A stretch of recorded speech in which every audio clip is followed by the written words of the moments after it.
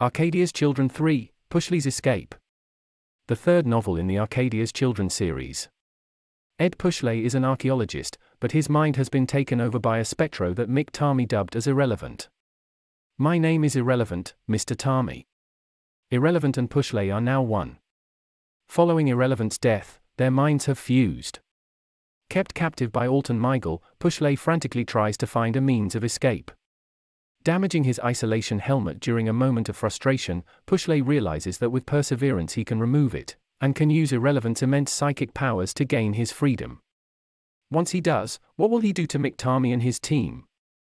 Pushley is intent on revenge.